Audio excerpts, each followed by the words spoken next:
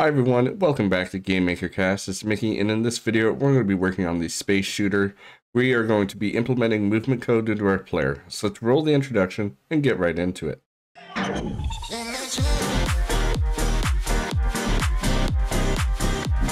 The first thing I want to do is download the sample project found in the description below. Now let's open up our room and see what's inside. Inside the main room, we have a single object, and to find this object, we'll go into the setup. Then I'm using the new version of GameMaker, so I have an inspector window. In the inspector window, you can see that we have a room setup object, and inside this object is where all of our instances are being created. So for example, we have the object player here, which will be created at runtime. So let's switch over to the object player. Inside the assets, let's open up object player, and in the create event and step event, these are the two that we're going to be working with. You can see that we have some boost cooldown, horizontal speed, some maximum speed, acceleration, and deceleration, which is all the normal things. We're going to be using these variables to implement our movement code. So let's switch over to the step event, and we already have some regions set up. So we're going to be coding inside the movement region. What we want to do is check for some horizontal input, and we can do this by using a keyboard check and checking the right key minus the left key, which will give us a value between -1 and 1. Now that we have that value, we can check the horizontal input to see if we are pressing any keys. If we are pressing some keys, then what we want to do is change our horizontal speed to be whatever key we are pressing left or right times the acceleration. So this will build up eventually to the maximum speed.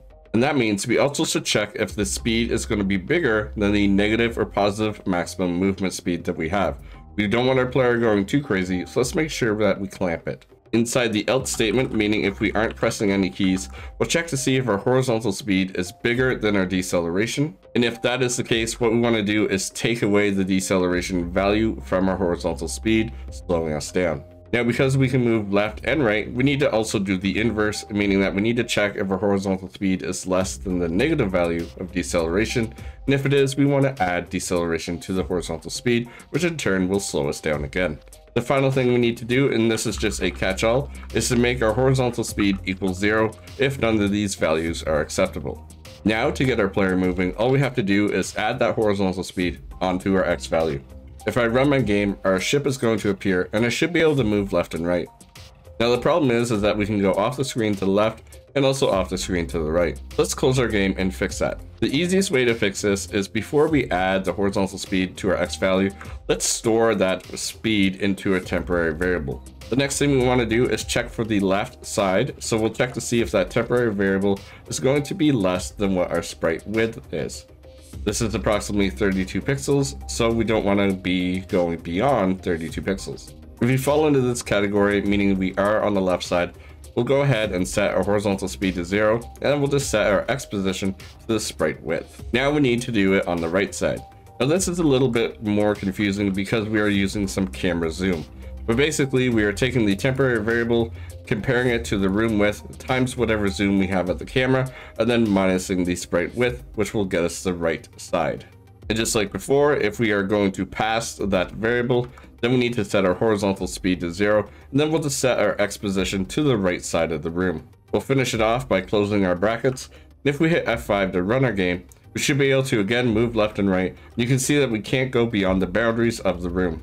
Now there's two things I want to actually add into this before we end it. The first is going to be the boost. So in order to boost, we have to be pressing the left or right key. This means we'll make sure we're in our horizontal input does not equal 0, so this is pressing left or right. And in here, we want to make sure that the player is pressing the boost key, which in our case is the shift key. I'm going to be using a cooldown. You could be using an array, but we'll set our variable boost cooldown to 0. And if you're not familiar where that came from, we'll go over to the create event, and you can see here at the bottom, we have a cooldown of 0. We'll switch back to the step event, and after we check the cooldown, let's set some variables. We'll set our movement maximum speed to be whatever it is times 4. We'll set our horizontal speed to be something ridiculous, knowing that the clamp is going to slow it down for us. And then we'll set an internal timer using the global boost cooldown. And if you don't know where the global boost cooldown comes from, it's in the object init, and you can see we have it right here on line 9. Switching back to the object player, the only other thing I want to do when we use the boost is play a sound, and now I can end these two if statements. Now right now, if we were to boost our player, we wouldn't be able to boost again because we're not counting down the cooldown. Let's scroll down to the next region that we have, which is in the boost. We want to make sure that if the boost cooldown is bigger than 0, then we'll remove a tick from that boost. The other thing we need to do is make sure our maximum move speed is going to go back to the original. Again, these are variables found in the create event, and you can see that we are using the lerp command, and we will just slowly move the speed back. And now if I run my game, you can see that I can still move left and right, and I can use the shift key here to give myself a boost. Now, because of the logic that we used inside our movement code, I cannot boost outside the room, so everything is working perfectly. There's one more thing that I want to add, and that's just a little bit of juice. We'll close our game, and right before we add to the horizontal speed, let's take our image angle and make it the opposite value of horizontal speed. This means that if our horizontal speed is -1, we are going to multiply -1 by -1, which will make it a positive number. Now this little line of code, all it's really doing is changing the angle that we're able to turn at. So now we have a little bit of juice in our game, so the player is turning a little bit to the left and also a little bit to the right, the same with boosting. Now that we have some simple player movement code, the next thing we'll do in the next video is going to be working on the player bullets, and we'll go from there. I want to thank you for watching.